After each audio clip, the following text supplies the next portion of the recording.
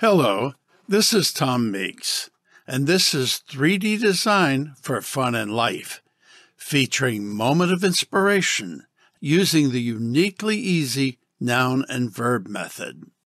This session is project number 8, Creating a Tire and Tread. In this session, we are going to create a simple tire with treads. We start out by opening the Draw Curve tab. We select the center circle. It says, pick a center point, and we will pick the origin. It asked us to pick our radius, but we prefer to use diameter. We change it by clicking on the word radius.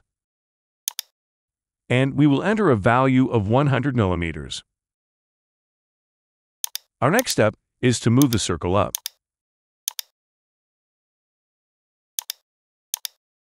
Now that the circle has been created, we will name it 201 tire circumference.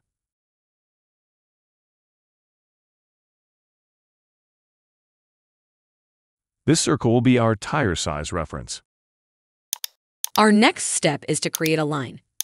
The length of this line doesn't matter, because ultimately, we're going to redefine the final length based on the circumference of the circle. We select the circle, click on Details, Calc, copy the calculated value and close the dialog. The copied value is the circumference of the circle. Next, we click on our line. We click on the length and press Ctrl-V to paste a copy of the circumference of the circle to the line length. Now the line is the exact same length as the circumference of the circle. We center the line using Vert Center. We will name the line 301 tread source length.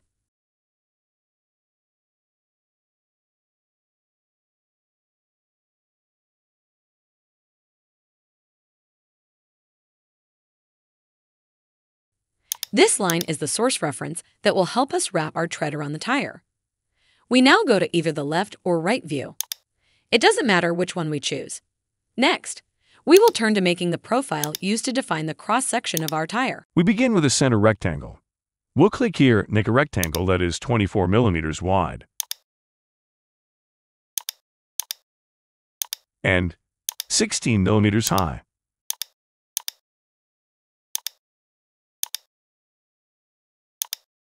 First, we fill at the top of the rectangle with a radius of 2 millimeters.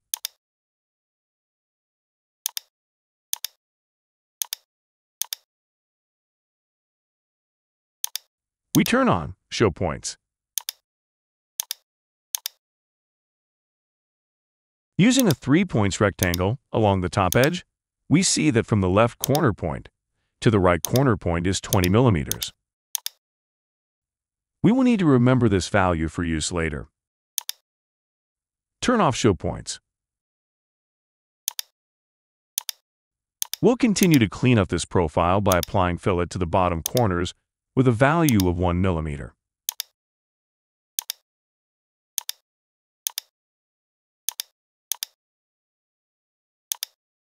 We create another center rectangle by selecting the midpoint of the bottom wall. This rectangle will be 20 millimeters by 20 millimeters. We will use this rectangle to refine the tire profile. We go to Construct, Boolean, Diff. Nothing happened. Let's see why. By going to the front view, notice that the new rectangle is not aligned with the original rectangle. They should both be on the same plane. We use Align Vert Center to put both rectangles on the same plane. Now it's going to work.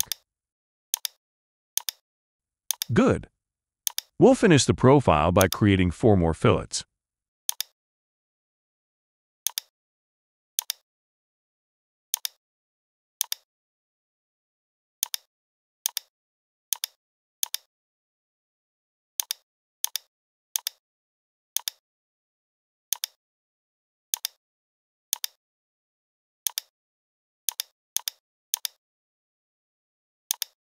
All tires need a bead to stay on the rim.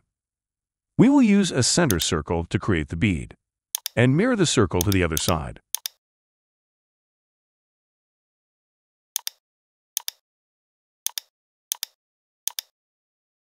We select the profile and go to Construct, Boolean, Diff. We select each circle and click on Done. We'll now do our final fillets. Our tire profile is complete. That looks good.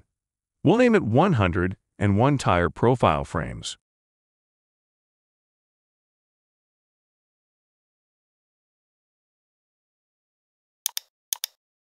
Returning to the front view,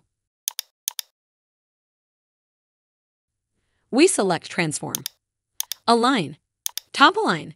It's very important that we align the tire profile to the top of the circle because that's our outside diameter. There we go. We will use Revolve to create our tire. We click on Construct. Revolve. Select the center of the circle. And go to the left view to set the revolve axis nice and straight. Our tire appears.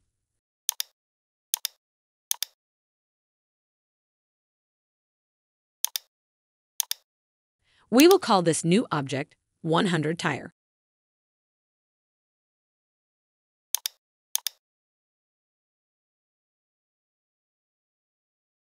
Now we have to create the treads. But first, we'll hide the tire in the profile frames, leaving only the circle and the line. Select the top view. We will work at the left end of the line. We are going to create a reference rectangle. We want 100 rows of tread to wrap around our tire. The circumference is 314. Dividing that by 100, we get a width for the rectangle of 3.14 millimeters. The height is going to be 20 millimeters. Oops, we need to fix the height. 20 millimeters. There we go. We now align the rectangle to the right end of the line.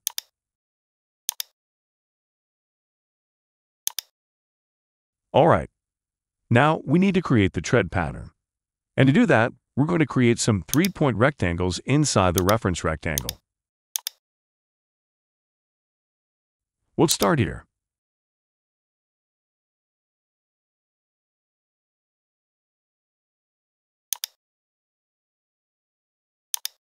We zoom in to make it easier. We're going to make a reference line across the midpoint.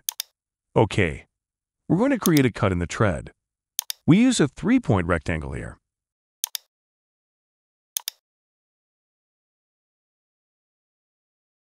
We'll copy the rectangle and move it to the opposite side. Edit, copy, paste, move.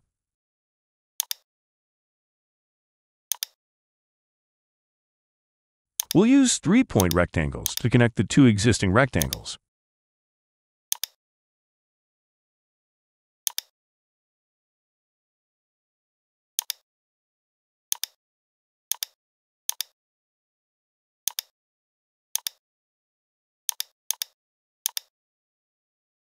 That's good. We will Boolean union these together.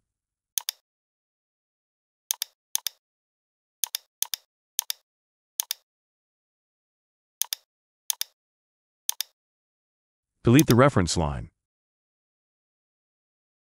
And use Boolean diff to cut the single tread profile into 2 profiles.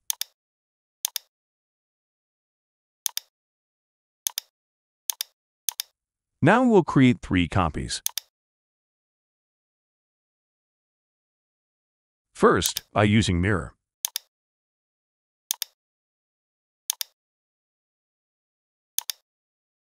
We align our mirrored copy into its temporary position.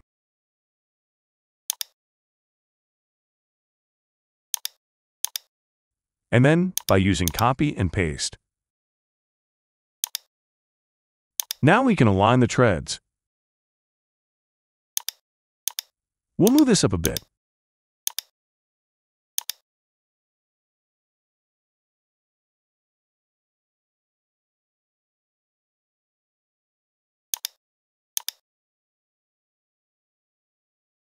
And we'll move this down just a hair.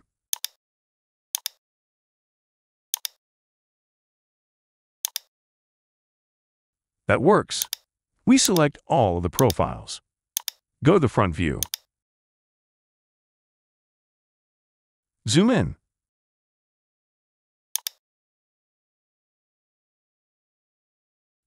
We will use extrude in both directions to a height of 2 millimeters.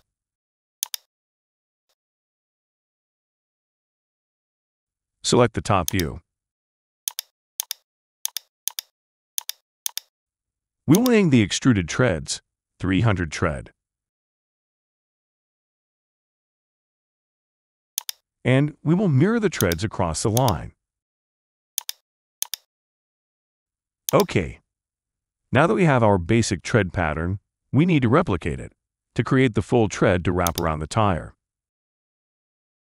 We use transform, array, direction, and enter a value of 101. We start our array at the left end of the line, and since we already measured the box, we will use the right side of the box as our array gap distance. The tread is created. We'll zoom out and inspect the right side. We can delete the last set of treads. We just needed them to confirm that we had the distance correct.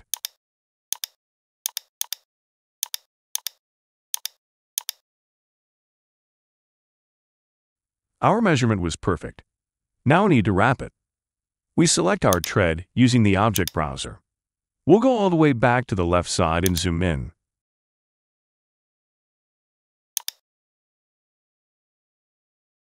We click on Deform, and then Flow. Click on the very end of 301 tread source length. To select our base curve, switch to the front view, and click on the top of the circle. By the way, notice we extruded on both sides of the line when we created our tread. It's finished. So, we'll turn on our tire to see how it looks.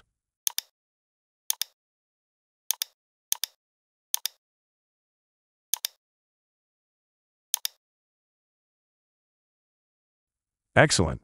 As you can see, our tire now has tread.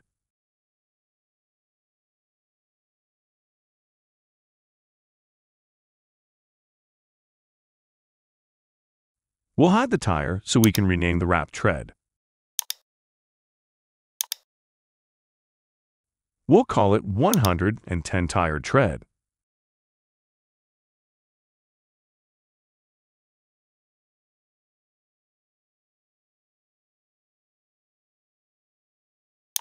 By renaming the wrapped tread, we can hide 300 tread and the source line independently. We show our tire again.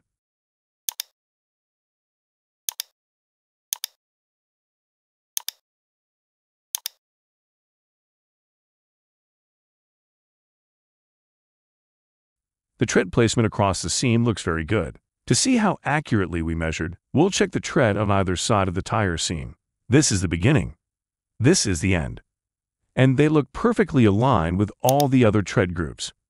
But let's check it out for sure using our dimension tools. We'll check the distance between two groups on one side. Now the other side. Now we check across the seam.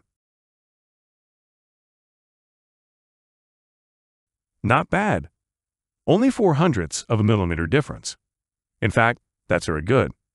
We have done it. While the pattern could be a lot more complex, it definitely is a tire with tread.